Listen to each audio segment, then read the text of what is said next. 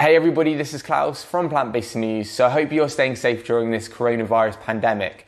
I wanted to use this video as an opportunity to re-upload a speech I found by Dr. Greger from 2008. Now, Dr. Greger is, of course, the founder of nutritionfacts.org, and he's a very influential doctor in the plant-based community. But a lot of people don't realize that he's actually got a background in infectious disease, and the speech I found from 2008, which is going to play in a minute, is extremely fascinating. It talks about the cause of these diseases, the likelihood of something like the coronavirus being a pandemic, which it now is, and I think you'll really, really enjoy it. So let me know down below what you think, and I'll see you very soon. The two greatest threats facing humanity, according to the United Nations, are climate change and emerging infectious disease, particularly pandemic influenza. The current focus of pandemic discussions and debate understandably centers on what we in the public health community refer to as secondary prevention, mediating the impact of the next pandemic. An intervention analogous to mammography. Right? Mammograms don't prevent cancer, but if caught early enough, for example, we may be able to decrease morbidity and mortality, and the same with pandemic planning. But what of primary prevention, the possibility of preventing the emergence of pandemic viruses in the first place? Like cancer, the root cause is likely multifactorial, difficult to tease out, but a question worth exploring nonetheless, and the question I'd like to address here today. Let's go back a few years. 1981. Here in the United States, Ronald Reagan takes the oath. MTV starts broadcasting Indiana Jones, and Pac-Man mania. It's all the rage. In June, the CDC released a tiny bulletin. 5 men in Los Angeles, it seems, were dying with a strange cluster of symptoms. From humble beginnings, AIDS has since killed 25 million people. Now, the spread, certainly, of the AIDS virus has been facilitated by promiscuity, blood banking, IV drug use, but where did this virus come from in the first place? And of course, AIDS is not our only new disease. There's SARS, Ebola, mad cow, bird flu, but from where do emerging diseases emerge? Well, let's go back a bit further, much further. Human beings have been on this earth for millions of years, yet throughout most of human evolution, there were no epidemic diseases. No one ever got the measles because measles didn't exist. No one got smallpox, no one got the flu, not even the common cold, until about here, 10,000 years ago.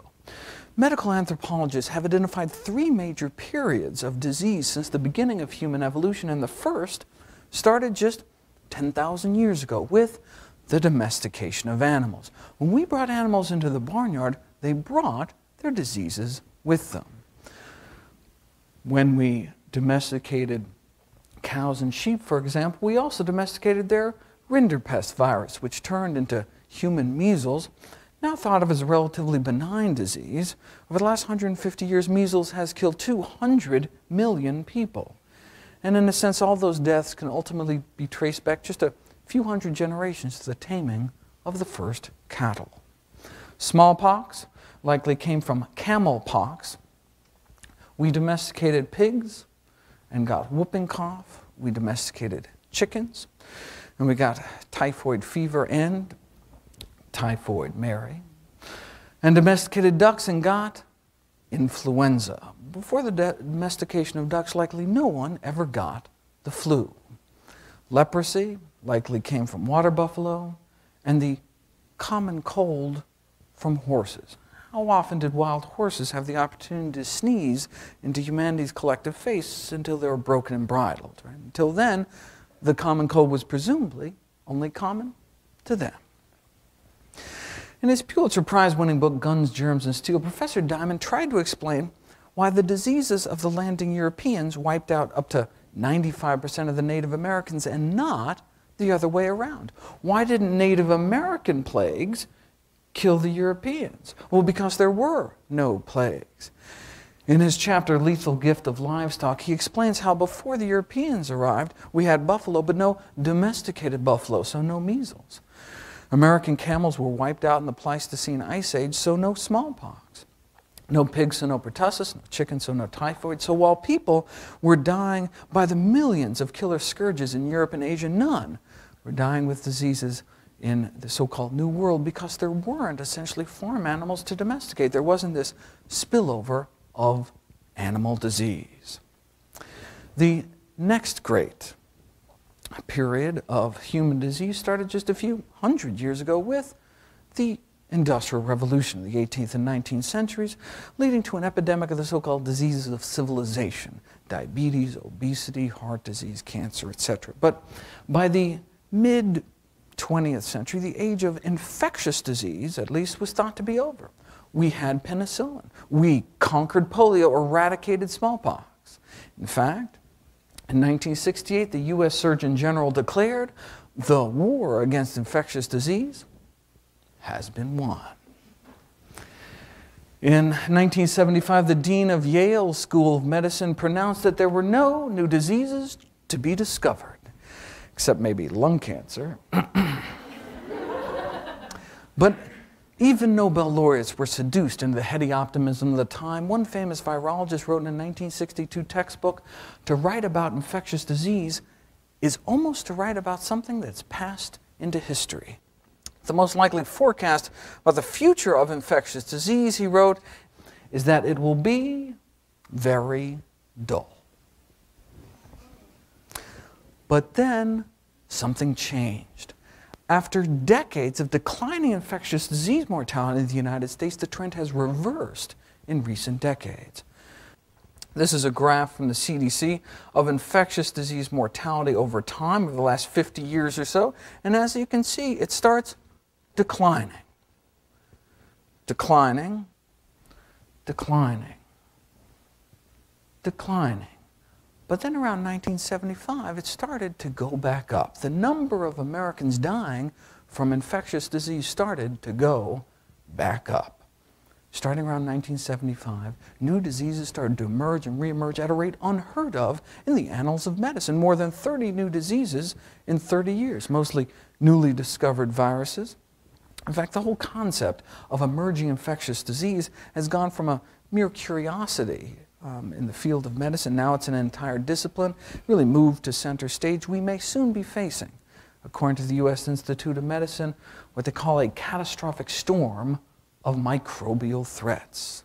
We are now smack dab in the third era of human disease, which seems to only started about 30 years ago. Medical historians have called this time in which we live the age of emerging plagues, almost all of which come from animals.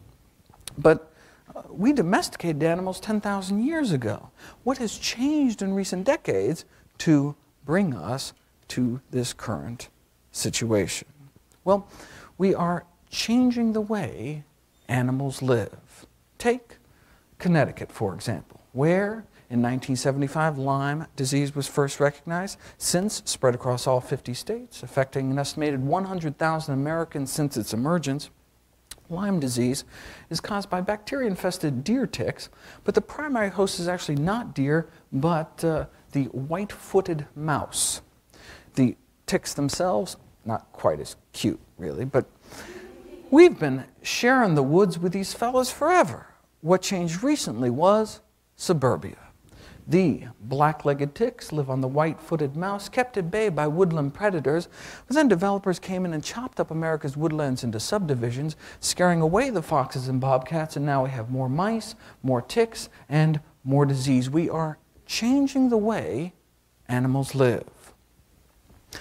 Going back a little farther, with the big cattle-producing nations fighting during the Second World War, what Argentina did took advantage of the situation by dramatically expanding its beef industry at the expense of its rainforest. There we discovered the deadly Hunan virus, or rather it discovered us, and the so-called hamburgerization of the rainforest exposed hemorrhagic fever viruses all across the continent subsequently. Turning to the other side of the world, cutting into Africa's rainforest exposed a number of other hemorrhagic fever viruses, including Lassa virus, Rift Valley fever, and of course, Ebola. Now, the inroads into Africa's rainforest were logging roads cut by transnational timber corporations hacking deep into the rainforest, dragging along a hungry migrant workforce which survived on bushmeat, wild animals killed for food. Now, this includes upwards of 26 different species of primates, including a number of endangered great ape species, gorillas, chimpanzees, who are shot, butchered, smoked, and sold as food. Now, by cannibalizing our fellow primates, we may be exposing ourselves to viruses particularly fine-tuned to our own primate physiology. In fact, recent outbreaks of Ebola, for example, have been traced to the exposure to the bodies of infected great apes hunted for food. Now, Ebola is one of our deadliest infections, but not efficiently spread compared to a virus like HIV. The leading theory as to the emergence of the AIDS virus is direct exposure to animal blood and secretions as a result of hunting, butchering, and the consumption of contaminated bushmeat. Experts believe the most likely scenario is that HIV arose from humans sawing their way into the jungle, butchering chimpanzees for their flesh along the way. Now, in many countries in Africa, the prevalence of HIV exceeds 25% of the adult population, leaving millions of orphan children in its wake. Someone butchered a chimp a few decades ago, and now 25 million people are dead. But wildlife has been hunted for thousands of years, yes, but never before like this. With the demand for wildlife meat outstripping local supplies, what countries have done is set up these intensive captive production farms, cramming wild animals in these cramped, filthy cages and then smuggling them around the world. This intensive commercial bushmeat trade actually started in the live markets of Asia, particularly the Guangdong province, a southern province surrounding Hong Kong, from which the current bird flu threat arose.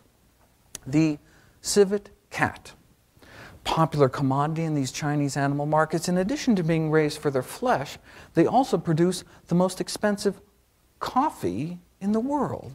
So-called fox dung coffee is produced by feeding coffee beans to captive civets and then, you guessed it, recovering the partially digested beans from their feces, a musk-like substance of buttery consistency secreted by the anal glands is said to give this coffee its distinctive flavor.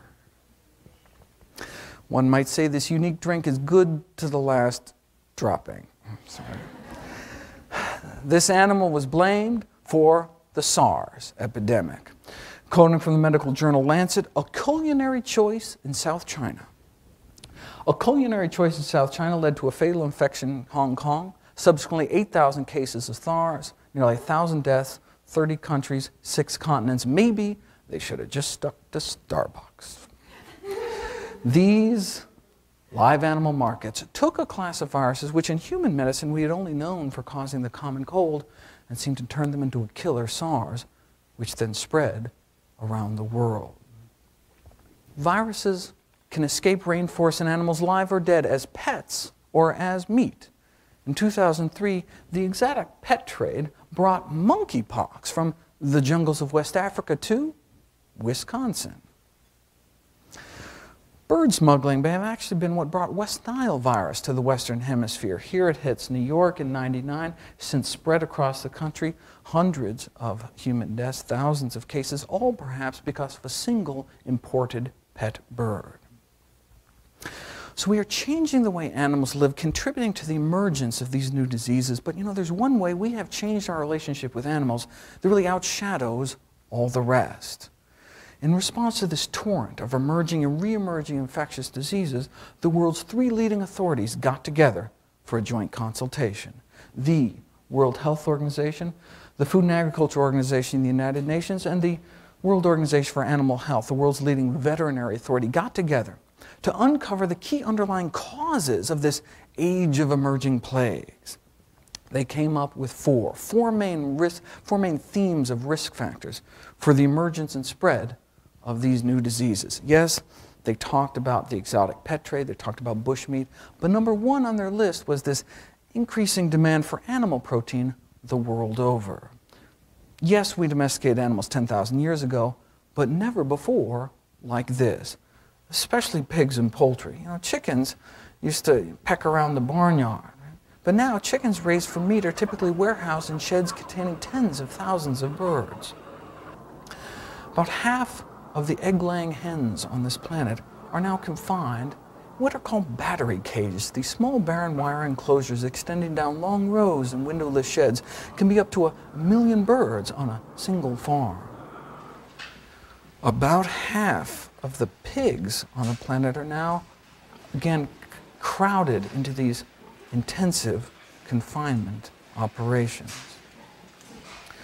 You know, old McDonald's farm has since been replaced by the new McDonald's farm.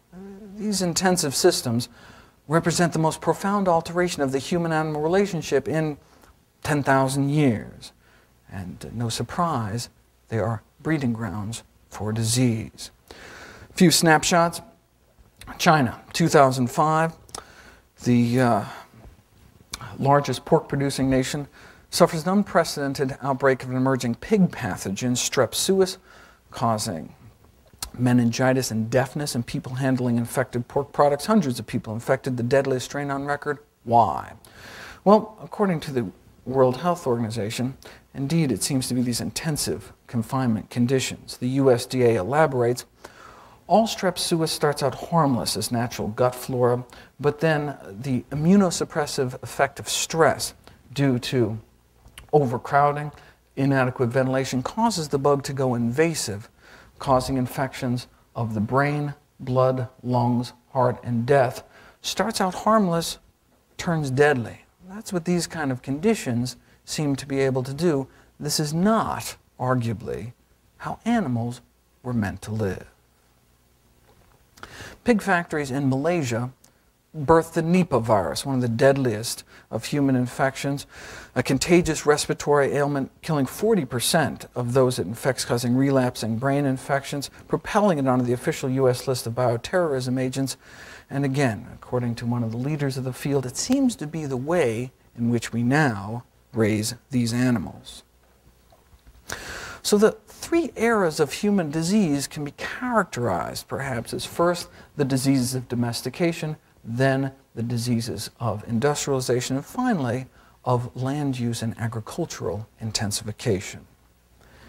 We took natural herbivores like cows and sheep, turned them into carnivores and cannibals by feeding them slaughterhouse waste, blood, and manure, and then we took downed animals, too sick to even walk, fed them to people, and now we have mad cow disease. We feed antibiotics to farm animals by the truckload. This is the total amount of antimicrobials used for all of human medicine every year. Now contrast that with the amount we feed to farm animals just to promote growth or prevent disease in such a stressful, unhygienic environment. Millions of pounds a year. And now we have these multi-drug resistant bacteria, and we as physicians are running out of good antibiotic options.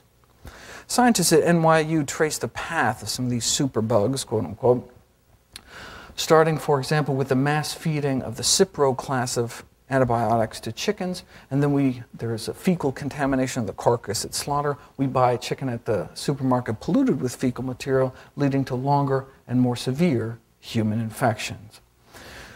The CDC recently really cinched it. They spent $1 million over a 3-year period doing rectal swabs of newly admitted hospital patients.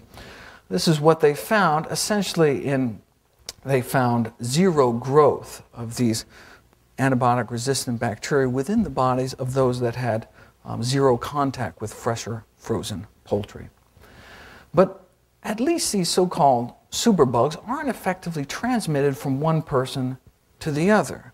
With the seeming propensity of industrial animal agriculture to churn out these novel, lethal human pathogens, what if these animal factories gave rise to a virus capable of a global pandemic of disease? Let me put these new animal disease threats in perspective. SARS infected thousands of human beings, killed hundreds. Nipah infected hundreds, killed scores. Strep suis infected scores, killed dozens. Now, AIDS has infected millions, but there's only one virus on the planet that can rapidly infect billions, and that's influenza. Influenza, the so-called last great plague of humankind, is the only known pathogen capable of truly global catastrophe these days. Unlike many other important diseases like malaria, which are largely confined at the equator, or a virus like HIV, which is only fluid-borne, the influenza virus is considered the only pathogen capable of literally infecting half of humanity within a matter of months. Now, in the 4,500 years that we as a species have had influenza, since the first domestication of birds, influenza has always been one of our most contagious known diseases. But only since the emergence of this highly pathogenic, highly disease-causing strain H5N1 has the influenza virus also emerged as one of our deadliest.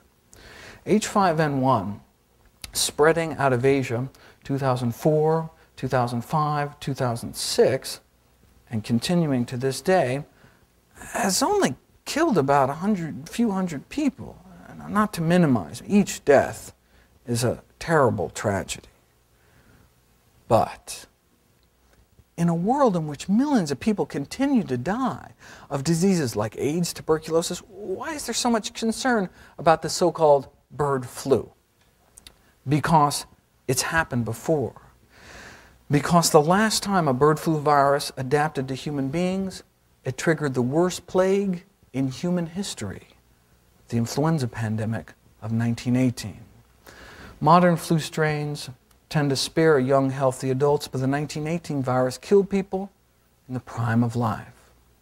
In 1918, a quarter of all Americans fell ill. This is a chart of percent of population dying. Humanity's greatest mass murderer eluded scientists for nearly a century before a mass grave in Alaska was unearthed. Victims of the pandemic frozen in the permafrost for 80 years. Traces of virus in her lungs allowed scientists to piece together letter by letter the genetic code of the 1918 virus, solving perhaps the greatest medical detective story of all time. Humanity's greatest killer was bird flu. First civilian casualty in the U.S. was September 11th, ironically, 1918. And then, in a single month, this was week 1, week 2, week 3, week 4. And this is 1918. We're talking steam locomotive here. Scientists at the Imperial College of London ran a simulation to see how a pandemic might spread today in the UK. Scientists at Los Alamos ran a simulation through their supercomputers to see how a pandemic might spread in the day of commercial airline travel. Here it hits LA in this simulation, and in a few weeks, the entire country is blanketed. In 1918, between 50 and 100 million people lost their lives. A similar virus today could kill many, many more. What started out for millions as muscle aches and a fever ended days or even hours later, with many people bleeding from their eyes, from their nostrils, from their ears, into their lungs.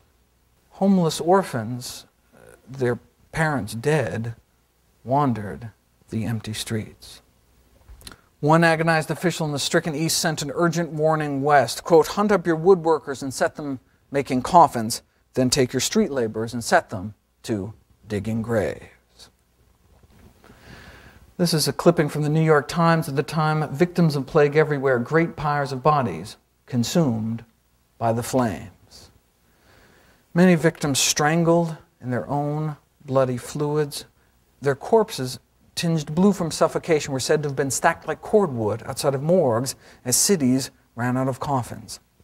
So they dug mass graves. That bird flu originating virus killed more people in 25 weeks than AIDS has killed in 25 years. No war, no plague, no famine has ever killed so many people in so short a time as the 1918 pandemic. Yet, in 1918, the mortality rate of this disease was less than 5%. This estimate here, potentially tens of millions of people dead in the next pandemic, is based on that same 2 to 3% mortality rate, what the CDC is now calling a Category 5 pandemic. Around 2% mortality, around 2 million Americans dying, so that's 2%. Currently, H5N1 is officially killing over half of its human victims. Don't even seem to get a coin toss as to whether or not one lives through this disease. Dr. Robert Webster, the world's leading authority on bird flu. If we go back to 1918, 2.5% of people died. How many people are dying with bird flu? 50%. We've never seen such an event since the time of the plagues. Up to 60 million Americans come down with the flu every year. What if it suddenly turned deadly? That's what keeps everyone up at night. The possibility, however slight, that a virus like H5N1 could trigger a human pandemic. That'd be like combining one of the most contagious known diseases, influenza, with one of the deadliest, like crossing a disease like Ebola with the common cold. Where did this virus come from? Well, the current dialogue surrounding avian influenza speaks of a potential H5N1 pandemic as if it were a natural disaster, a hurricane, earthquake, over which we couldn't possibly have control. The reality, though, is that the next pandemic may be more of an unnatural disaster of our own making. In poultry, bird flu has gone from an exceedingly rare disease to one which now pops up every year. The number of outbreaks of highly pathogenic avian influenza in the first few years of this century have already exceeded the total number of outbreaks recorded for the entire 20th century. You'll note that these are 5-year intervals. Well, in just the first 5 months of 2006, we were already up to here, with outbreaks continuing to this day. If one looks at the number of birds involved, the escalation is even more dramatic. At this scale, not even a blip until the 1980s. Bird flu seems to be undergoing evolution in fast forward. As one leading flu expert told Science, we've gone from a few snowflakes to an avalanche. And the increase in chicken outbreaks has gone hand in hand with increased transmission to humans. A little over 10 years ago, essentially no known people, not a single person known to get sick directly from bird flu. But since H5N1 arose in 1997, 4 other chicken flu viruses have affected people from Hong Kong to New York City. We can add another pink ring for the 4 cases in England and Wales last year. In the Netherlands outbreak, there's evidence from a government investigation of 1,000 people infected, with symptomatic poultry workers passing the virus on to a whopping 59% of household family members. Human-to-human transmission at a rate of seasonal flu. So 10 years ago, or a dozen years ago, essentially no one was getting infected with bird flu, and now there's been over 1,000 cases in continents around the world. Now, in the Netherlands outbreak, 30 million chickens died, but only one person, one of the attending veterinarians, tragically died. So the Netherlands virus was good at spreading, but not at killing. H5N1 is kind of the opposite, right? H5N1 isn't even good at spreading from birds to people. Look, it's been around 10 years, over 10 years. Only a handful of people, a few hundred people have become infected. And currently, certainly not good at spreading from person to person. But the human lethality of this strain is ferocious, over 10 times deadlier than the worst flu virus on record, that which triggered the pandemic of 1918. So what the Netherlands outbreak shows us is that this virus can evolve to go directly human to human, What H5N1 shows us is that this virus can evolve into an efficient human killer. If this trend is allowed to continue, our nightmare may one day be realized. The worst of both worlds, contagious and deadly. So to slow down or stop this rapid recent emergence of highly pathogenic flu viruses, one must first ask, well, what triggered this avalanche in the first place? What has changed in recent decades to bring this all upon us? The emergence of H5N1 has been blamed on free-ranging flocks and wild birds, but people have been keeping chickens in their backyards for thousands of years, and birds have been migrating for millions. Right? Bird flu's been around forever. What turned bird flu into a killer? Well, the senior correspondent, NewsHour with Jim Lehrer, posed that question to Dr. Webster, the so-called godfather of flu research. Was there something qualitatively different about this last decade made it possible for this disease to do something it's never done before, some kind of change in conditions that suddenly lit a match to the tinder? Webster replied. He said, farming practices have changed. He talks about growing up on a farm. But now, we put millions of chickens into a chicken factory, next door to a pig factory. And this virus has the opportunity to get in one of these chicken factories and make billions and billions of these mutations continuously. And so what we've changed is the way we raise animals and our interaction with those animals. Then he talks about how the virus is escaping from the factories, infecting wild birds. He says that's what's changed. We've changed the way we raise animals. Right? But we're changing the way we raise animals by the billions. The number of chickens we slaughter every day, spread wing to wing, would wrap more than twice around the world's equator. The big shift in the ecology of avian influenza has been the intensification of the global poultry sector. The developing world meat and egg consumption has exploded, leading to these industrial-scale commercial chicken facilities, arguably the perfect storm environment for the emergence and spread of these so-called superstrains of influenza.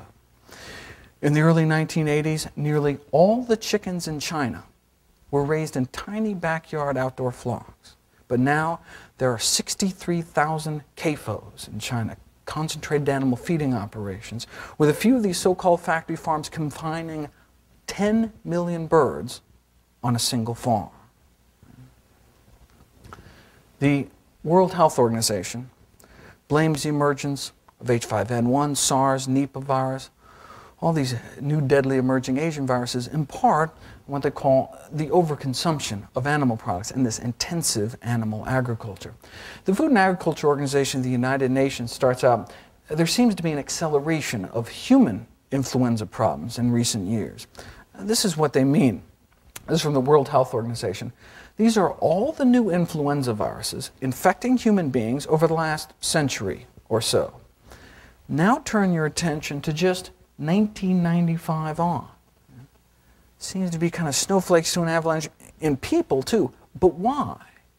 Well, according to the world's leading agriculture authority, this is expected to largely relate to the intensification of poultry production and possibly pig production as well.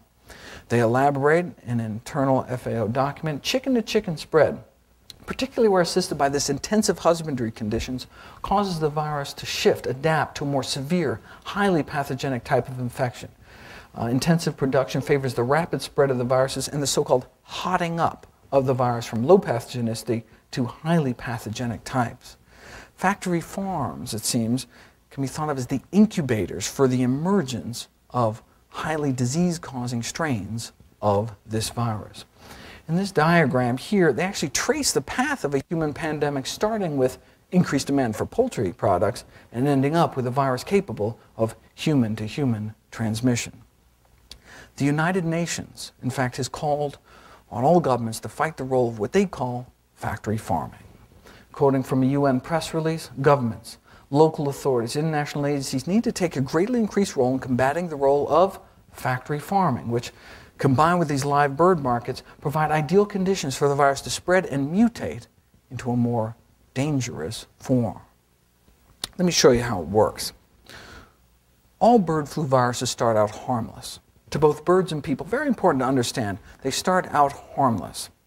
Avian influenza has existed for millions of years as an harmless intestinal virus of aquatic birds like ducks, waterborne virus. They say, well, how does a duck's intestinal bug end up in a human cough? Well, in people, the virus must make us sick in order to spread, must make us cough in order to shoot virus from one person to the next.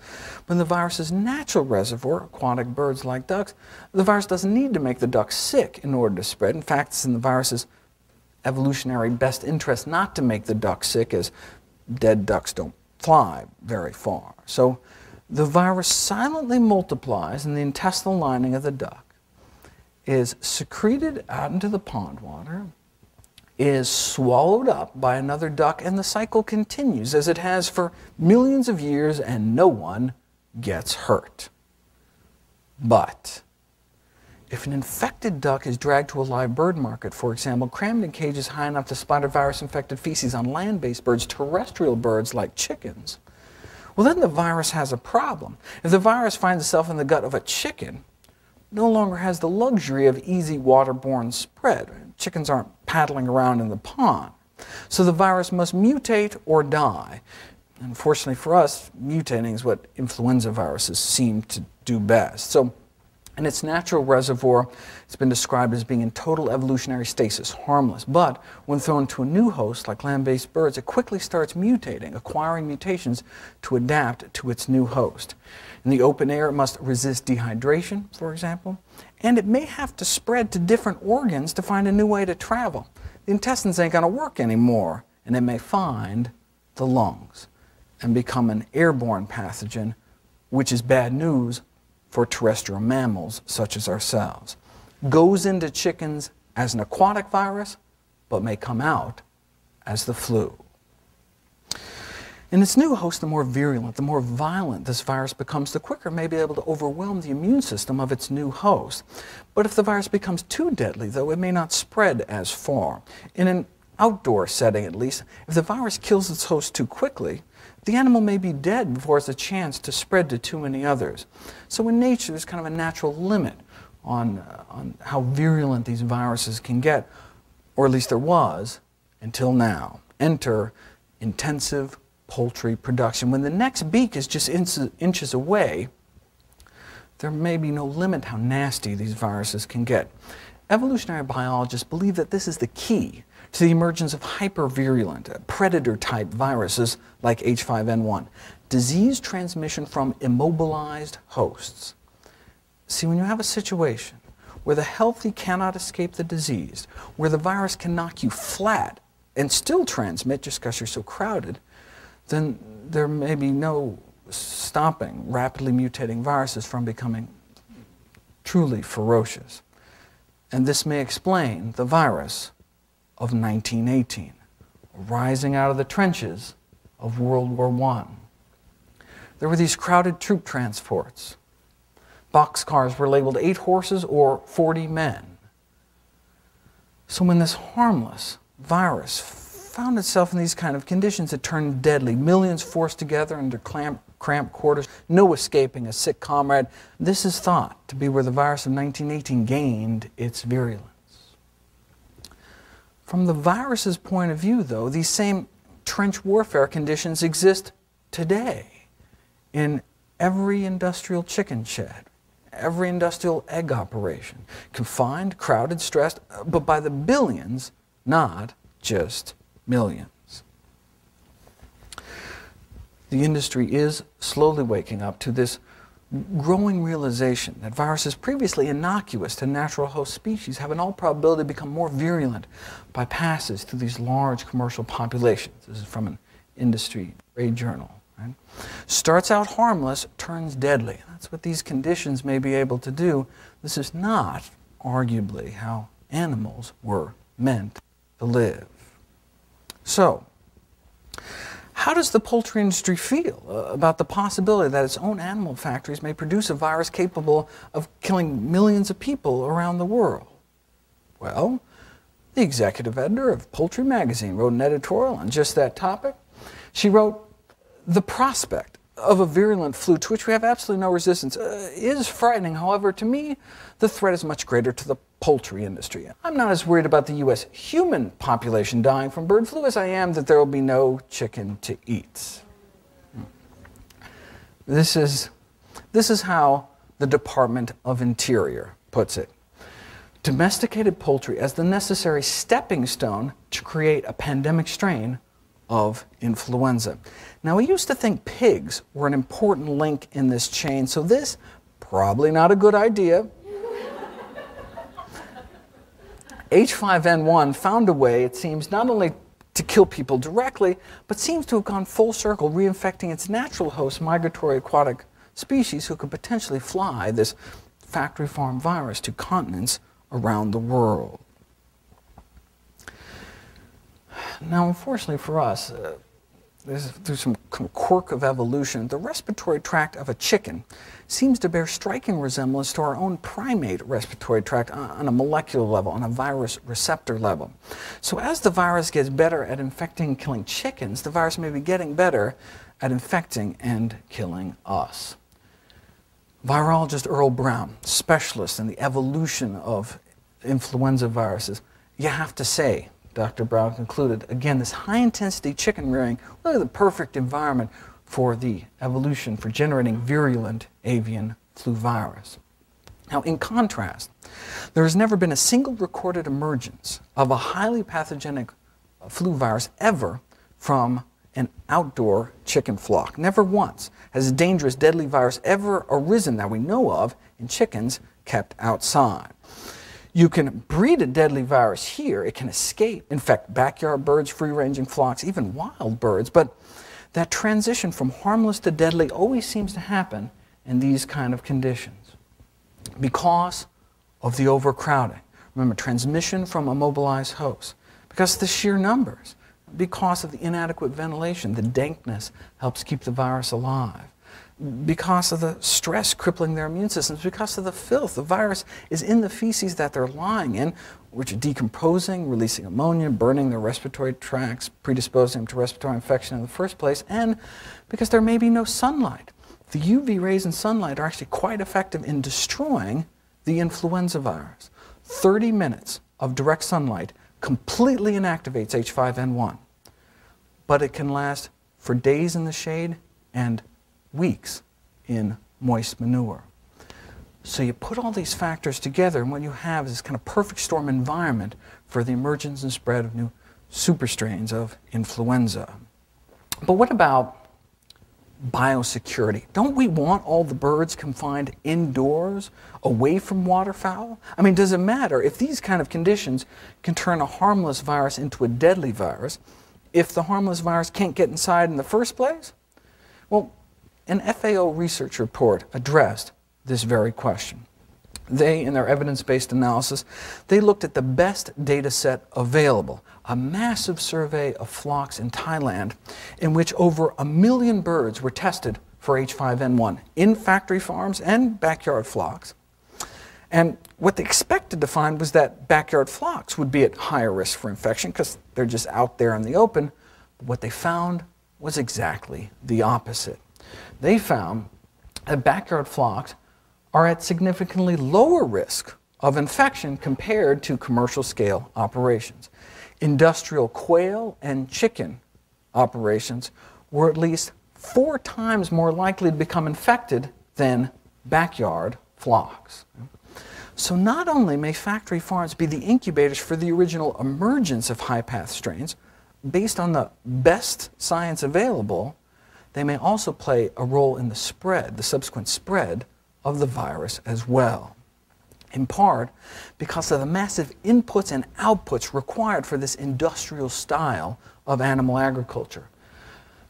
Tons of feed and water go in, tons of waste comes out, tens of thousands of flies buzzing around, and these high-volume ventilation fans blowing dust and waste out into the countryside, potentially contaminating the air, the soil, insects, rodents, transport. Industrial-style production can lead to industrial-style contamination of the environment. Researchers at Johns Hopkins University School of Public Health looked back and realized that their conclusions were actually consistent with other high-path outbreaks, whether in the Netherlands, Canada, Italy, other diseases. factory farms consistently at higher risk. They concluded that there's no empirical evidence to support this myth that backyard flocks are somehow the crux of the problem. And again, people have been raising birds in their backyards for about 4,000 years before this disease erupted out of control. Another factor is that studies have uncovered widespread disregard for biosecurity, even in developed countries which claim to have the best biosecurity in the world. According to North Carolina University Poultry Health Management, high biosecurity is still wishful thinking in many areas of intensive poultry production. A bird flu outbreak in Virginia in 2002 led to the deaths of 4 million birds, found its way inside 200 factory farms, highlighting just how wishful the thinking is that industrial poultry populations are somehow completely protected against this kind of infection. Based on the rapid spread of avian influenza in Virginia recently, this decade, USDA poultry virologists conclude the obvious, that biosecurity on many farms is simply inadequate. Investigators from the University of Maryland surveyed chicken facilities throughout the Delaware, Maryland, Virginia Peninsula. Perhaps the most concentrated density of chickens in the world, and concluded that U.S. chicken flocks constantly at risk for infection triggered by these poor biosecurity practices. But even if the industry had perfect compliance with these guidelines, even if everyone going in and out stepped in antiseptic foot baths, scrubbed their boots, washed their hands, even with perfect compliance, it likely would not be enough. We now know that H5N1 can be carried by flies. Right? You cannot keep flies out of a poultry shed. See, H5N1 is a biosafety level 3+ pathogen. That means in a laboratory setting, this virus must only be handled in unique high containment buildings, specially engineered with airlocks, double door access, shower in, shower out, all floors, walls, ceilings sealed, waterproofed, all electric outlets, phone cords cocked, collared, sealed to prevent any air leaks. All surfaces decontaminated daily, all solid waste incinerated. That's how you're supposed to handle this virus. That's biosecurity. In contrast to this, the global industrial poultry industry seems to be breeding viruses like H5N1 at essentially biosafety level 0. So the poultry industry may not only be playing with fire, with no way to put it out, they may be fanning the flames, and firewalls to contain this virus do not yet exist. Unfortunately, leading USDA poultry virologist told an international gathering of bird flu scientists, unfortunately, this level of biosecurity just doesn't exist in the United States, and doubts really it exists anywhere in the world. And according to emeritus poultry professor, author of Handbook on Livestock Diseases, standards of biosecurity may actually be in decline in an attempt for the industry to cut costs.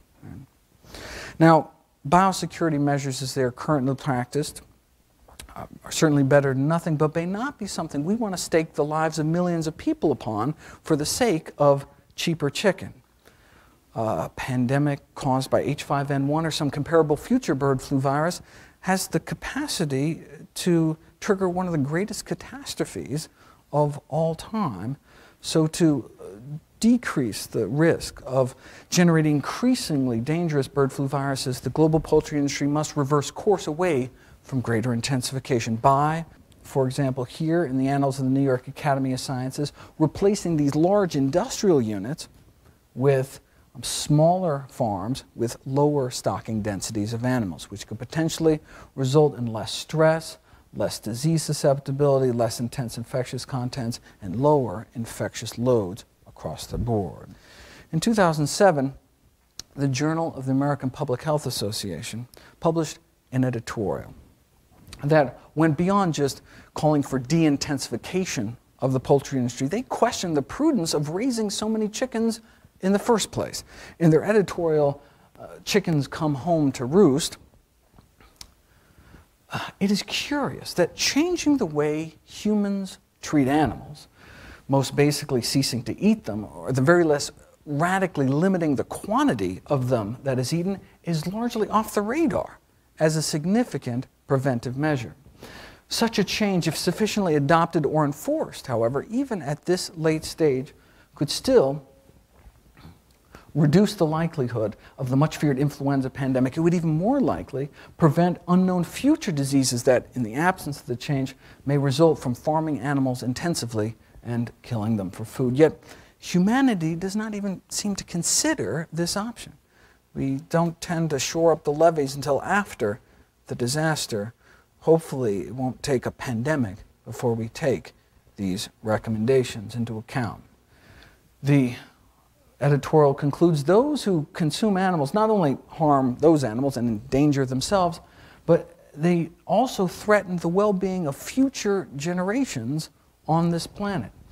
To switch avian images, it is time for humans to remove their heads from the sand and recognize the risk to themselves that can arise from their maltreatment of other species. How we treat animals can have global public health implications. It's not surprising then that the American Public Health Association, the largest association of public health professionals in the world, has called for a moratorium on factory farms, urging all federal, state, and local authorities to impose a ban on the building of new intensive livestock operations to protect the health of the local communities in terms of air, water, land contamination, pollution. The prudence of this measure certainly grows with our increasing understanding of the role that these operations play in emerging infectious disease. I'm often asked how the industry responds to this kind of sentiment from the scientific community. Well, last summer, the United Nations released yet another report on the global health risks of intensive animal agriculture. Let me show you how U.S. agribusiness responded to this report. Feedstuffs is America's leading agribusiness publication, and an editorial responded this way to the FAO research report. FAO claims to use scientists to generate its reports, but I wonder if those scientists don't resemble a bearded guy living in a cave in Pakistan who wants the U.S. on its knees. All too typical of the kind of you're with us or against us industry attitude, unfortunately. Now, this is an extreme example. There are those within industry who can take a step back and look at the longer-term view. Avian health expert and longtime industry insider Ken Rudd wrote a really candid article in Poultry Digest called Poultry Reality Check Needed. Drawing on his 37 years experience from within the poultry industry, he concluded with these prophetic words. He said, now is the time to decide. We can go on with business as usual, charging headlong towards lower costs, or we can begin making prudent moves necessary to restore balance between economics and long-range avian health. We can pay now, or we can pay later, but it should be known, and it must be said, one way or another, we will pay. So cutting down our consumption of chickens and fighting the role of factory farming, as the United Nations has called for, may indeed prevent the emergence of future viruses, but H5N1 has already been hatched, already spread and mutated into a more dangerous form, and now that it is endemic in poultry populations across 2 continents, eradication is unlikely. Dr. Michael Osterholm is the director of the U.S. Center for Infectious Disease Research Policy, Associate Director within the Department of Homeland Security. He tried to describe what an H5N1 pandemic could look like in one of the U.S. leading public policy journals called Foreign Affairs. He asked policymakers to consider the devastation of the 2004 tsunami in South Asia. He said, duplicate the tsunami in every major urban center and rural community around the planet simultaneously, add in the paralyzing fear and panic of contagion, and we begin to get some sense of the potential of pandemic influenza. That's what he thinks it could be like. A tsunami in every city, every town, everywhere, people drowning in their own bodily fluids. Or we could imagine Katrina. Imagine every city, New Orleans, around the world at the same time. All perhaps because people insisted on eating cheaper chicken. The next pandemic may be more of an unnatural disaster of our own making.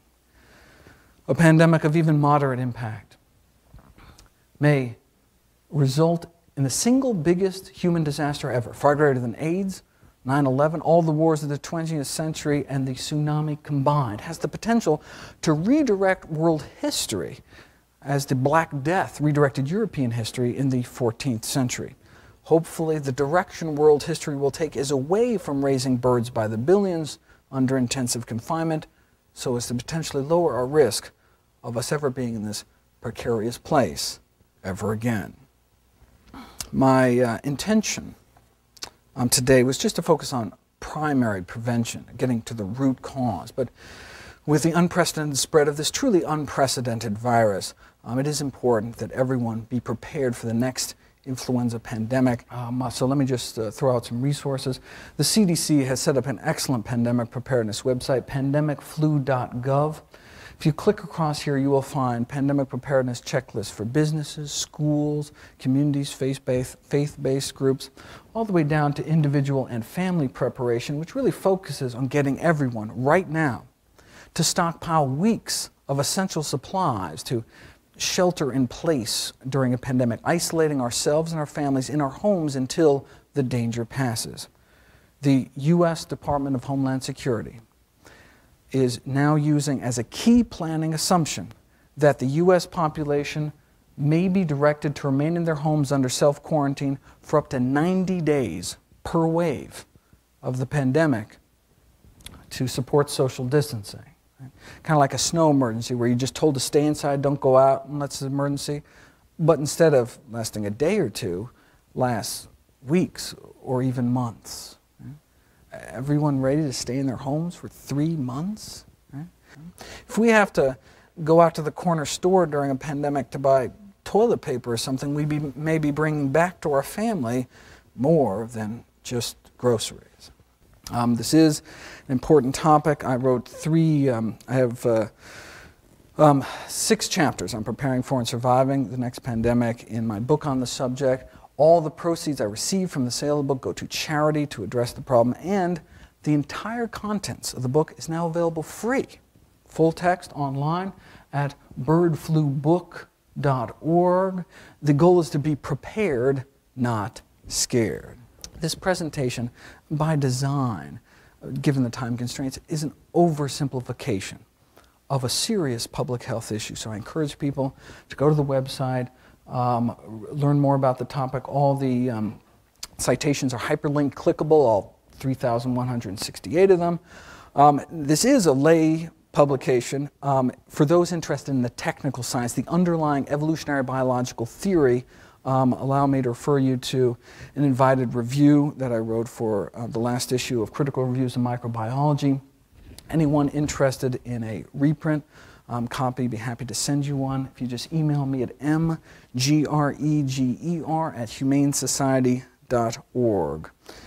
Let me end with a quote from the World Health Organization. The bottom line. The bottom line is that humans have to think about how they treat their animals, how they farm them, how they market them. Basically, the whole relationship between the animal kingdom and the human kingdom is coming under stress. In this age of emerging plagues, we now have billions of feathered and curly-tailed test tubes for viruses to incubate and mutate within, billions more spins at pandemic roulette. Along with human culpability, though, comes hope. If changes in human behavior can cause new plagues, well then changes in human behavior may prevent them in the future. Thank you.